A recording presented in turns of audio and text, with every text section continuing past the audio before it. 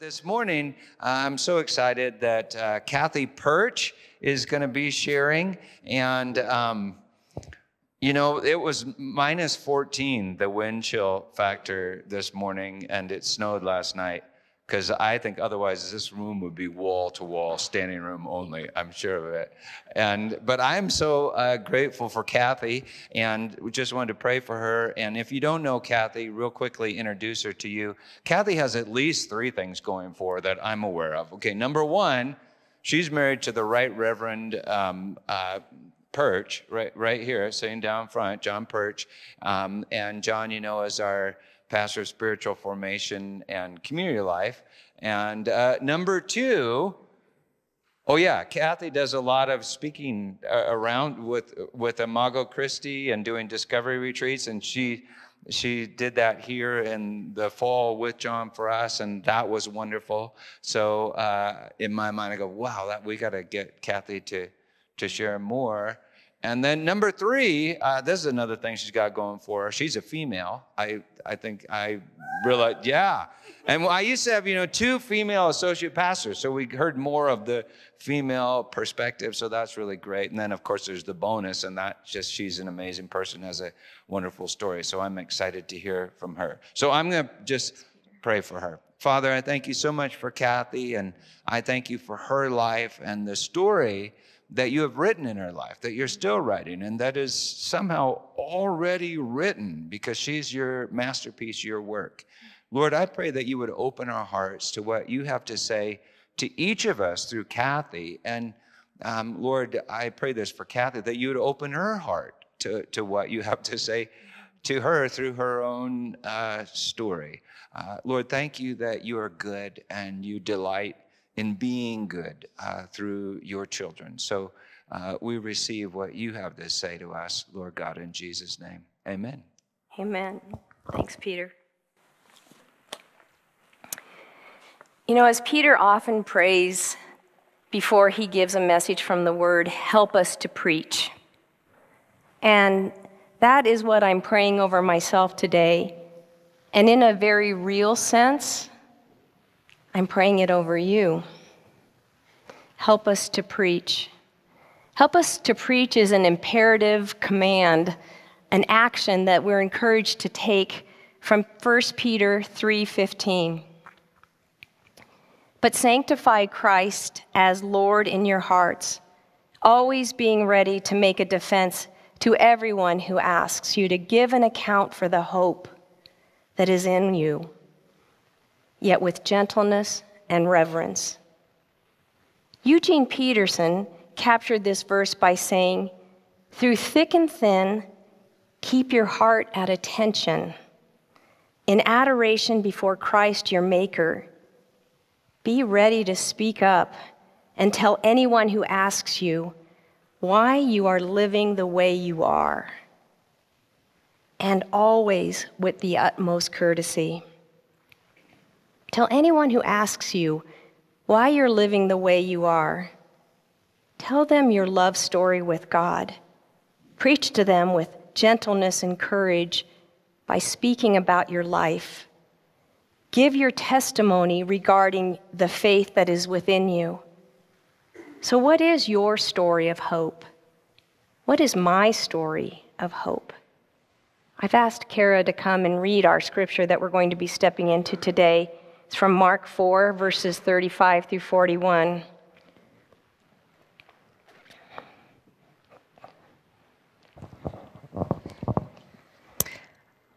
On that day, when evening came, he said to them, "Let's go over to the other side." After dismissing the crowd, they took him along with him in the boat, just as he was, and other boats were with him. A fierce gale of wind developed, and the waves were breaking over the boat so much that the boat was already filling with water. And yet Jesus himself was in the stern, asleep on the cushion. And they woke him and said to him, "Teacher, do you not care that we are perishing?" And he got up and rebuked the wind and said to the sea, "Hush, be still." And the wind died down, and it became perfectly calm. And he said to them, "Why are you afraid? Do you still have no faith?" They became very much afraid and said to one another, "Who then is this, that even the wind and the sea obey him?"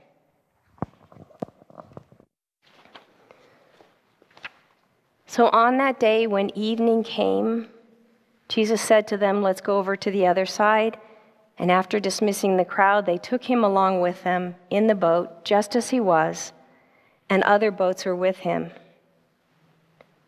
If we pause now to review our lives, each of us have received that call to get into the boat.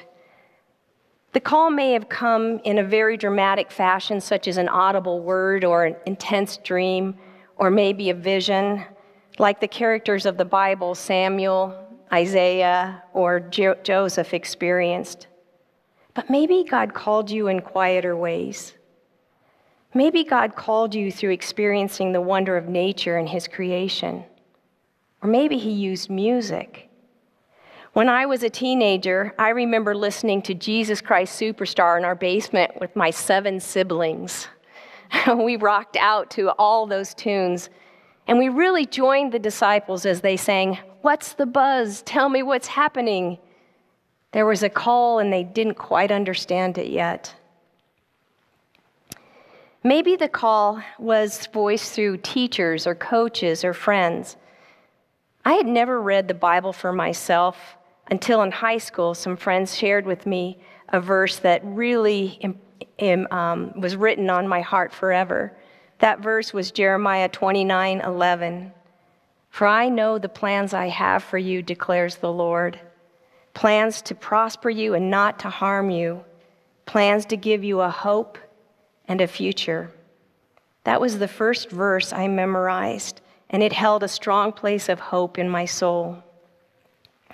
Maybe there were difficult circumstances which drew you to the Lord, and it led you to this place to crying out to the Lord as your refuge and your hope. Or maybe you had a mom or a dad, a grandma or grandpa, and they spoke of God in ways that stirred your heart to hope in a God who loved you. Well, some of us may have heard that invitation to hope, but we found ourselves just observing Jesus getting into the boat while we lingered on the shoreline. We were hesitant to believe what God offered to us. "Come away with me. Let's go over to the other side." Looking around, we saw the temporal fading things that were scattered along the shoreline. And then, maybe with some uncertainty, maybe with a great deal of uncertainty, we got into that boat with Jesus. Well, I got a call to come into the boat early in my life. I loved this Jesus who called me, but I really wasn't too sure about what getting into the boat with him would mean. Now, as I picture myself as that young person in the boat, I see Jesus opposite from me, and I'm sitting on this end. I will sit here quietly. I will do as I'm told. I won't rock the boat. However, as I got older, I did rock the boat. I turned my face from him to look back onto the shore. And then the boat, it began to list. Those things which I saw left behind were calling to me, whispering, "Look at what you're leaving behind. You need these things. You don't know where this Jesus is taking you. You don't know what's on the other side. These things on the shore, this is what you know." Though I didn't leave the boat, I allowed my heart to wander away. I pursued love in all the wrong places. I experimented with things which the world told me I needed to be free to experience happiness. And looking back, it was like I had cast a fishing line back to the shore to snag those things I thought I was missing out on as I sailed away. As I sailed away, even now I recognize that I was seeing myself as the only one in that boat. I can see more clearly what was happening. And the listing of the boat intensified, and in nautical terms, the listing is described as the off-centered distribution of weight. I was straining and grasping, and the weight distribution was off-centered, and I was in this place of being off-centered and out of balance. And what did I find Jesus doing? Throwing me overboard to right the boat? No. Jesus wrapped his arms around me, and he pulled me close to himself. And I turned towards him, and he helped me put down the line that I thought I had to have by showing me that they were empty promises of hope and fulfillment. And together, we put down the line. The boat settled, and we journeyed on. Because faith in love is hope. As we traveled through the decades of my 20s and 30s and 40s, with Jesus, this journey held times of great joy. I married my high school sweetheart, and God blessed us with 3 wonderful children whose hearts were open to knowing and loving God. My husband Lynn and I served in our church together for many years. Lynn was an elder and the music leader. I taught Sunday school, became an Awanas instructor, helped to facilitate VBS, worked in the women's ministries. We were committed to following the Lord, and we wanted to be part of building up the kingdom. However, I did experience times of instability. But these times were not due to clinging to the false hopes of the past. Together, Jesus and I weathered some difficult storms. There were waves which washed over the boat again and again. 2 sorrowful miscarriages, a couple of heartbreaking church splits, my sister's painful divorce, serious illness in the family, and the death of my father. But the Lord sat beside us as a faithful friend, and we leaned into his strength because faith in love is hope. One of our toughest days, when the sky seemed to grow so dark and the thunder rolled, occurred as my daughter was in high school. The spring day in 1999 started out sunny and bright, but before noon on that day, our whole world would be turned upside down. The tragedy of a deadly school shooting opened up a floodgate of pain and sorrow. Our oldest daughter was trapped in the school for 4 hours while we waited for her at the nearby elementary school. She finally arrived at the school on the last bus, which picked up students whom the SWAT team had found and led to safety. Quite a few months later, I reflected on this time of waiting. As we stood in the gym, I would see her friends coming through the door, and I would question them to see if they had seen her.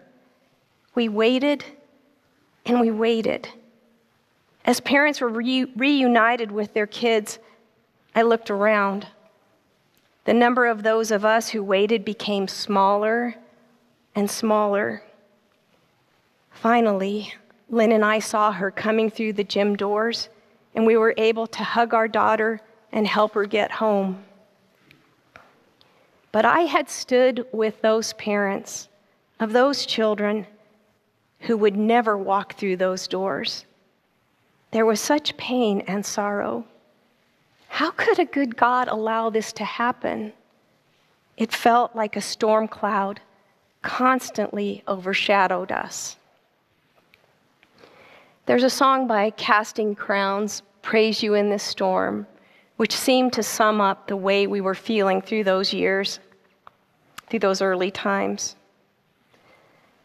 But as the thunder rolls, I barely hear you whisper through the rain, I am with you.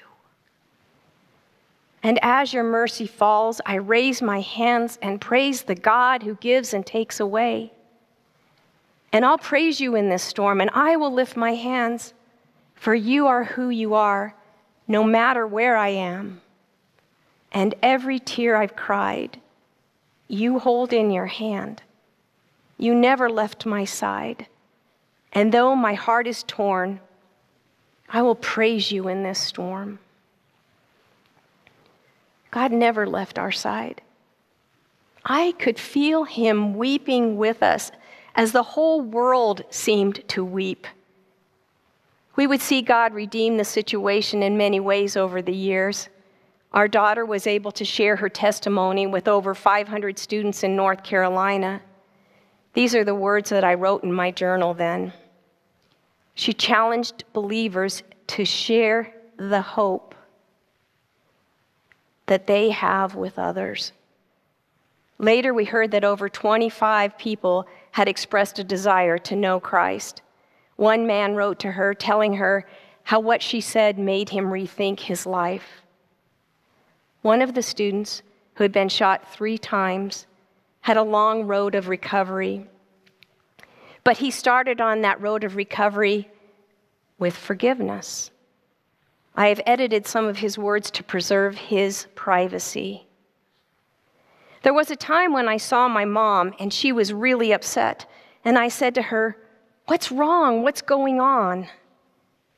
"I'm just really angry that this would happen to you," his mother replied. "Why? Why would this happen to you, to our community? I'm angry at those who did this." The young man remembers.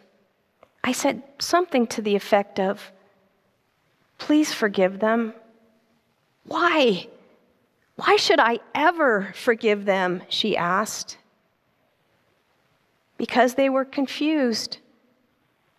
They didn't know what they were doing," he responded. It was a turning point for the family.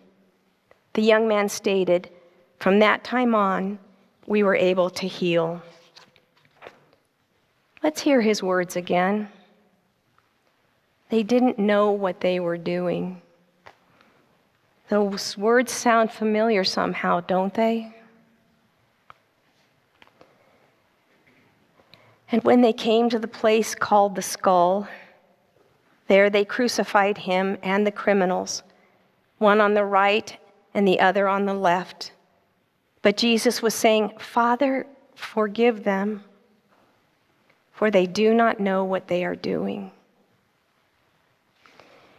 In our grief, we recognized Jesus was a man of sorrows and acquainted with grief. He was Emmanuel, God with us in our sorrow. We chose to put a condensed version of Romans 8:31 through 39 on a brick, which has been placed with other stones lining the school's softball fields. It reads, "Nothing can separate us from his love." We held on to love, to hope, because faith in love is hope. Little did I know that only 7 years later, that belief that nothing can separate us from his love would be greatly tested. And a fierce gale of wind developed, and the waves were breaking over the boat so much that the boat was already filling with water. And yet Jesus himself was in the stern, asleep on the cushion. And they woke him and said to him, "Teacher, do you not care that we are perishing?" It was another spring day, this time in 2006. The school year was drawing to a close, and our family was looking forward to the summer. We had planned a family trip to Costa Rica. But on this warm day, a fierce gale was rising, and soon the children and I would be caught up in a swirling cloud of sorrow. Lynn headed to work that day, faithful to deposit a kiss and a message, "I love you." "I love you too," I responded. "It's going to be 82 degrees today, so take it easy." "I will," he promised.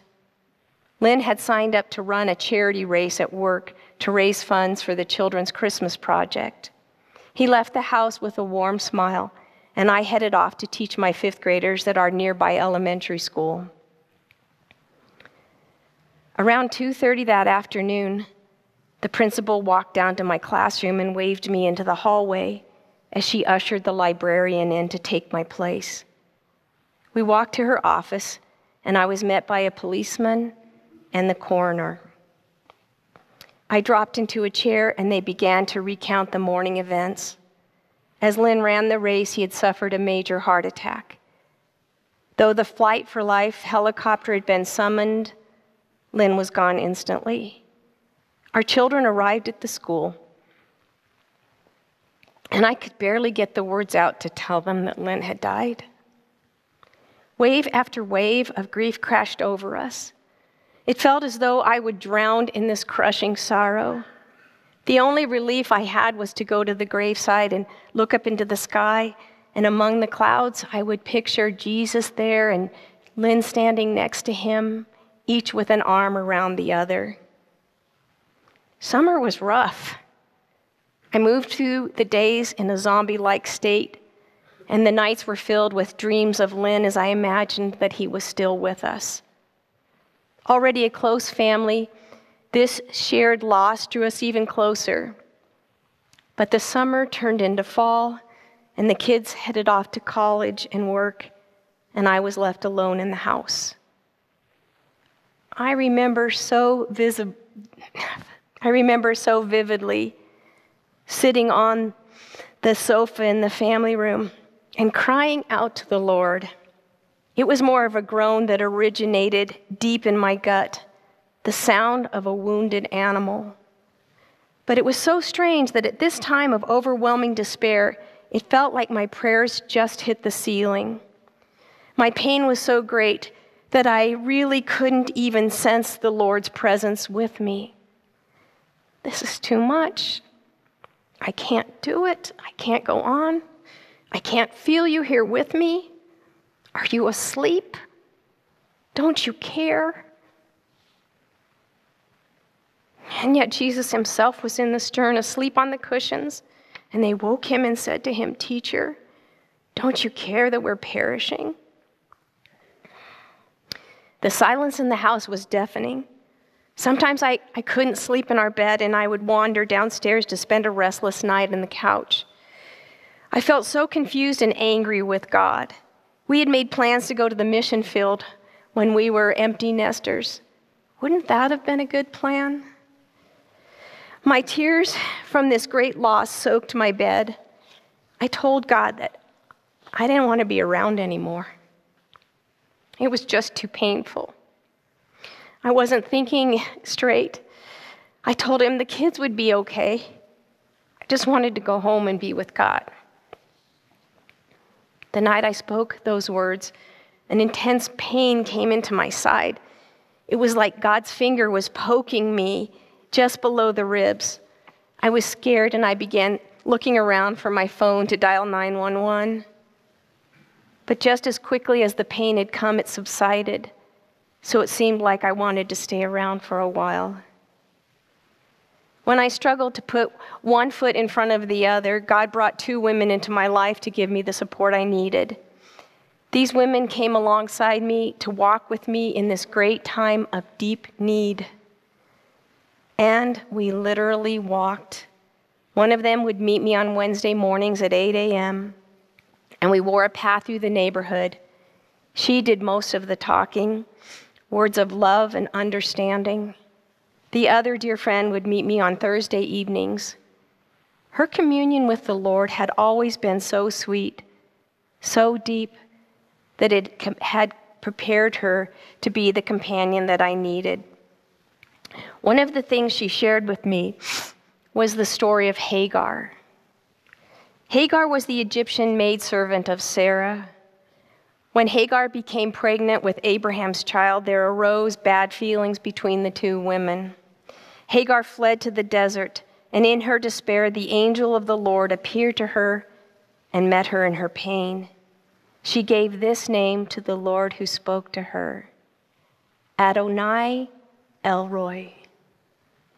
You are the God who sees me.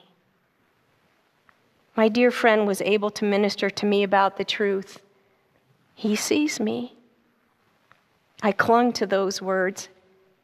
A deeper kind of faith began to rise up in me.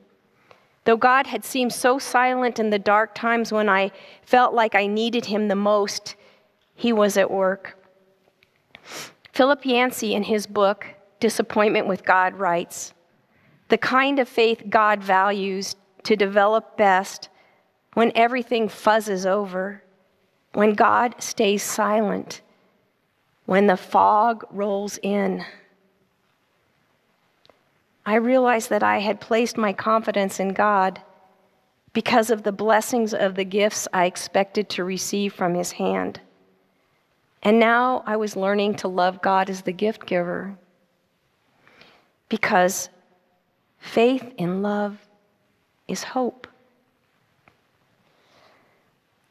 And he got up and rebuked the winds and said, "Hush, be still." And the winds died down and it became perfectly calm. And he said to them, "Why are you afraid?"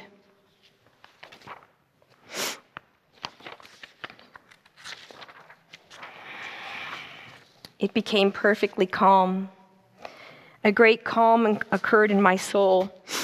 I so desperately needed to know that God saw my pain. My circumstances on the outside remained the same, but God was at work within me. He was quieting my soul with his holy hush. Zephaniah 3:17 says this, "The Lord your God is in your midst, a mighty one who will save. He will rejoice over you with gladness. He will quiet you by his love." Because faith in love is hope. As I examined the journey of that first year of loss, I remembered something very important. I recognized more clearly what God was about doing in retrospect.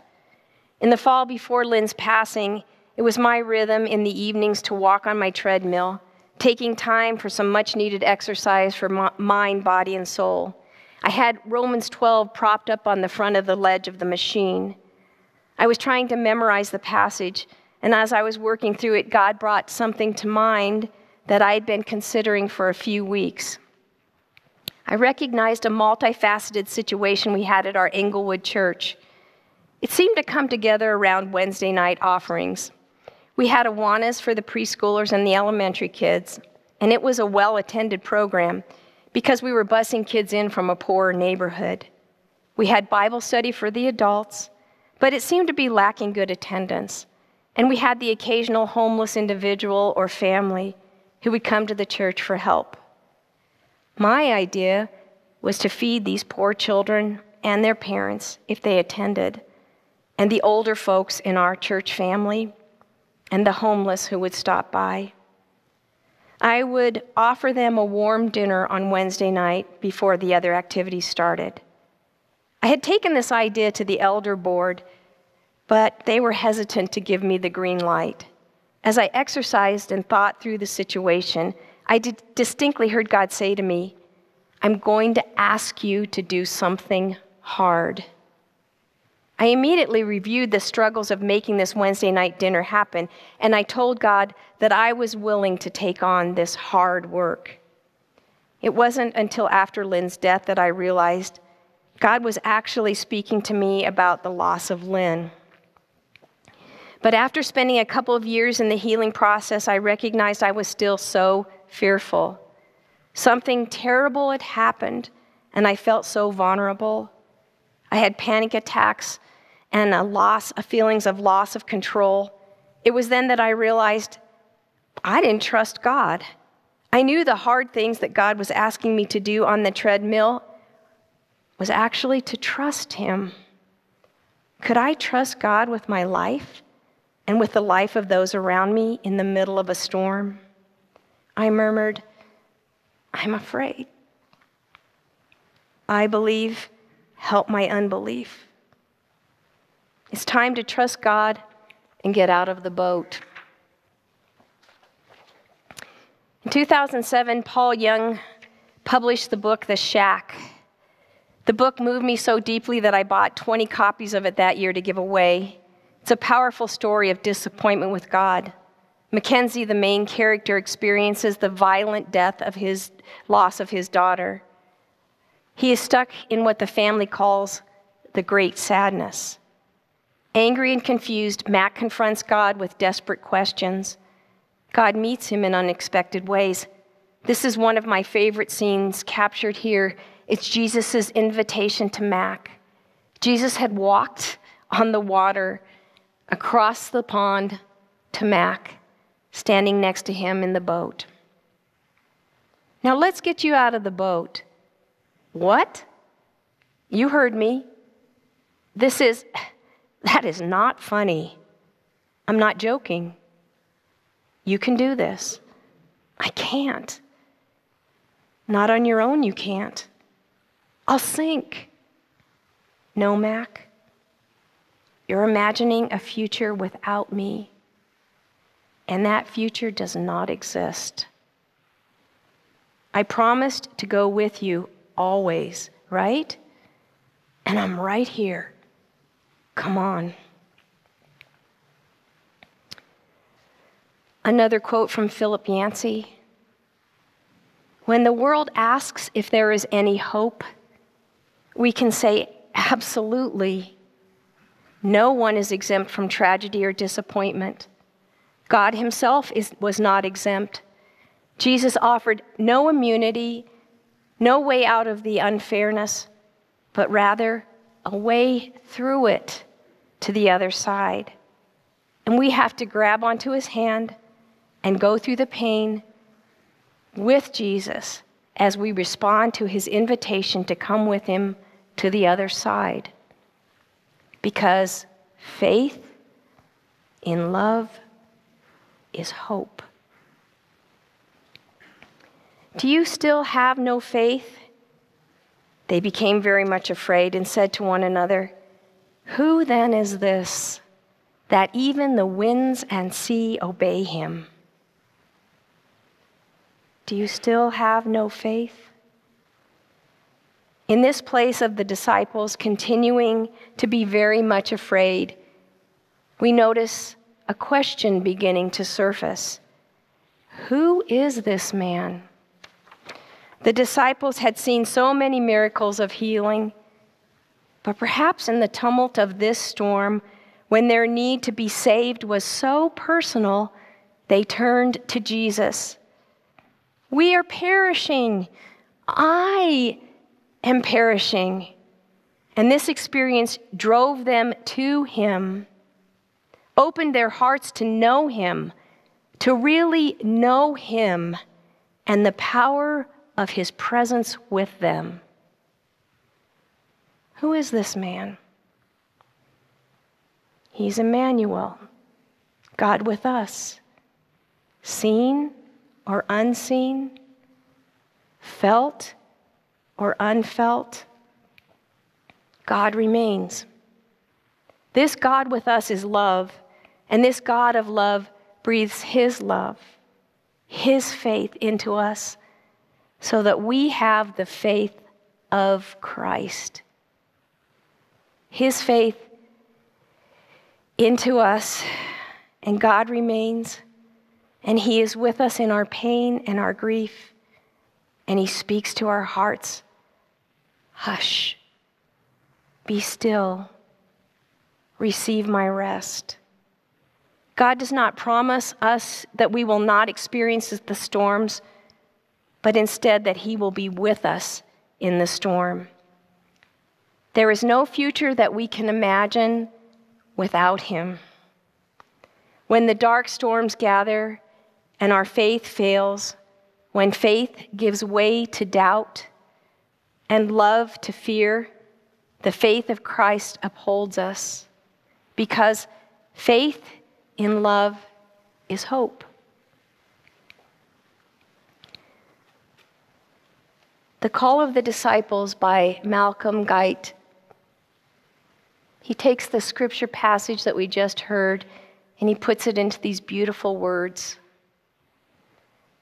He calls us all to step aboard his ship Take the adventure on this morning's wing, raise sail with him, launch out into the deep. Whatever storms or floods are threatening, if faith gives way to doubt or love to fear, then, as on Galilee, we'll rouse the Lord, for he is always with us and will hear and make our peace with his creative word, who made us, loved us, formed us, and has set all his beloved lovers in an ark. Borne upward by his Spirit, we will float above the rising waves, the falling dark. As fellow pilgrims, driven toward that haven where all will be redeemed, fulfilled, forgiven. Who is this man who called us, who made us, who redeemed us? Well, he's a man of sorrow and acquainted with grief. But for the joy that was set before him, he endured the cross.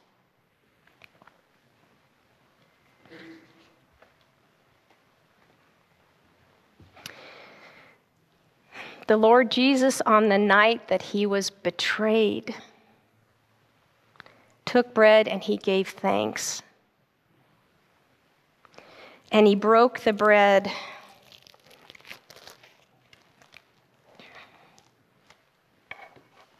And he said, "This is my body, which is given for you.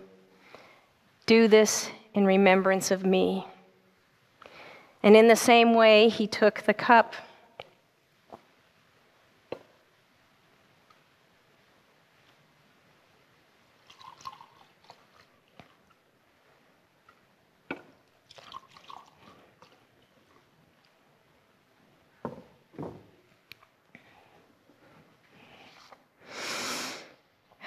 Saying, "This is the cup of the new covenant in my blood.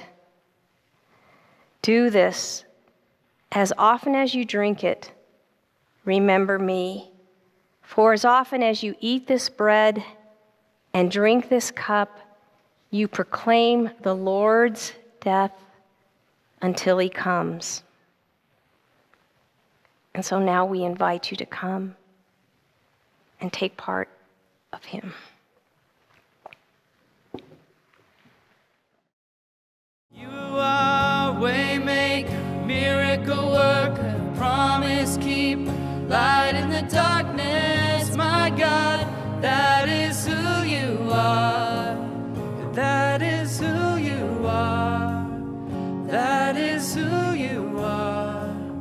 That is who you are. That is who you are.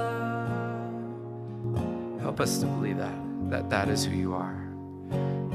When the storms come and the thunder rolls, Lord, help us to believe that you are a waymaker and you love us. Amen.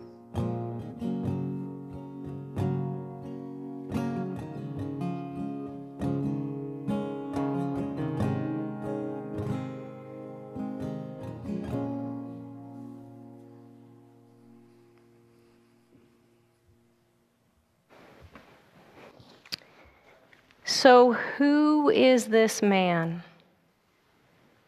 Well, he is the waymaker, the miracle worker, the promise keeper. He is the light in the darkness. I started this message with a prayer. Help us to preach. Tell your story of hope. Proclaim the good news of this God with us in all things. Let go and press into the faith of Christ within you.